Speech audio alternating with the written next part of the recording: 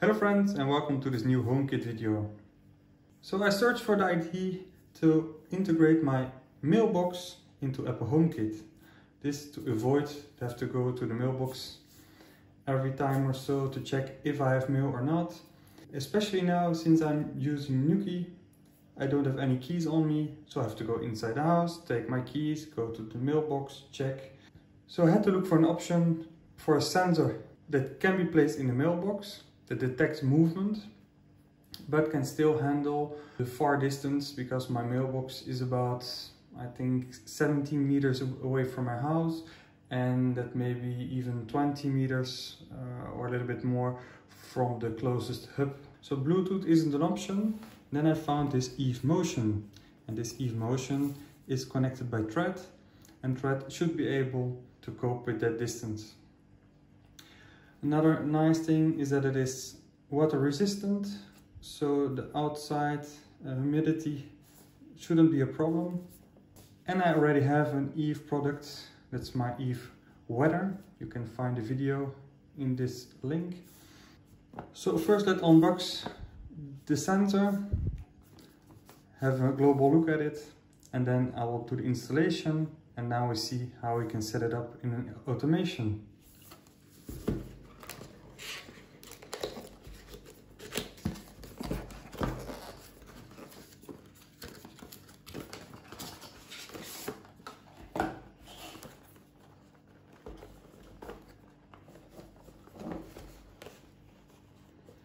So there we have the HomeKit code, the little motion sensor itself, and the batteries.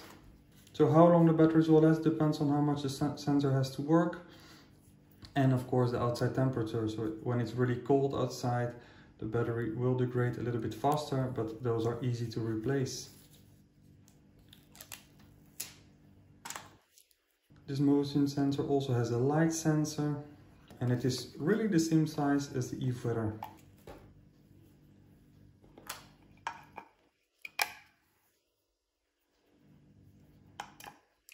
So it has like a rubber seal that you can also feel when you close this lid, and it should make it waterproof. So now let's go to the Home app, add a new accessory.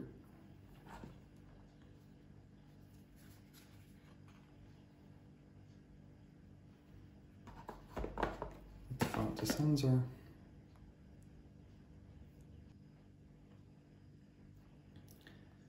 Choose where it is. So it will be in the front garden.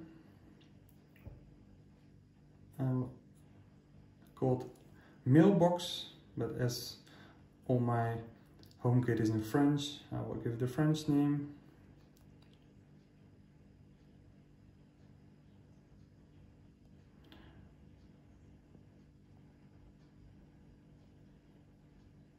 So you can see it is a movement sensor and it's a light sensor as well.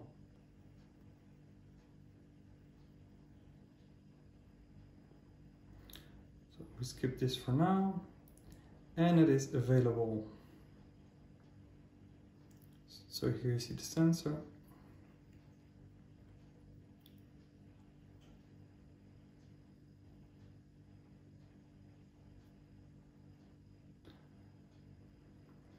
So now first let's install it in the mailbox, and then we create the automation.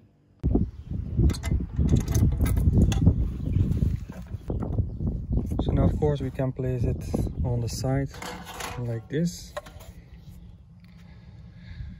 but I think we'll place it under this little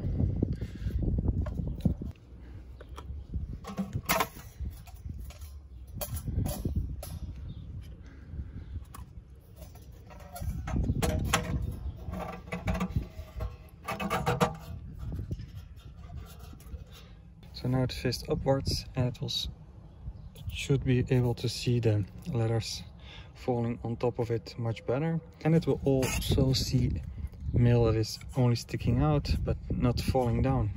So I have placed this little metal frame on top to avoid my mail laying down into the wet bottom, but for the sensor that shouldn't be a problem. So now it's set up, let's go make the automation. So first go to YouTube and search yourself a fine notification sound and download it with a downloading program. Then we have to make Siri speak. Therefore, you go to your settings and in accessibility, you activate the voiceover. Then you go to notes, you write whatever you want. So I wrote in French that there is mail. And then you select this text and you make it speak out loud. Il y a du courrier. Now you assemble both notification and Siri sound together in whatever editing program and export it as an MP3 file, add it to your library and sync the library to your Apple Music. Now for the automation, first you want to rename the motion sensor, as the notification should mention that it is the mailbox and not a motion detection. So go to your motion sensor and simply rename it to the name of your mailbox.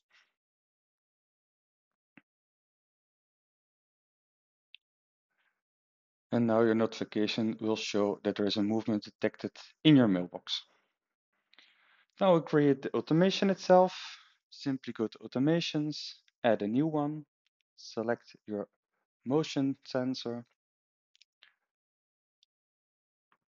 select which time. So I set a time frame to avoid having Siri speak in the middle of the night whenever there's something put in the mailbox.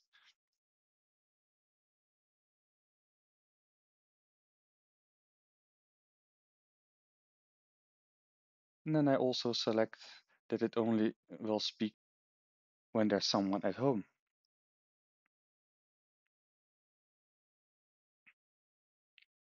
Then select on which HomePod it should play the audio file and select which audio it should play. So here we select the file we just made.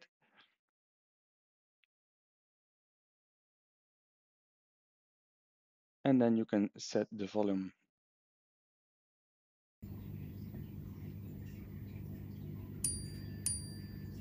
Il y a du courrier.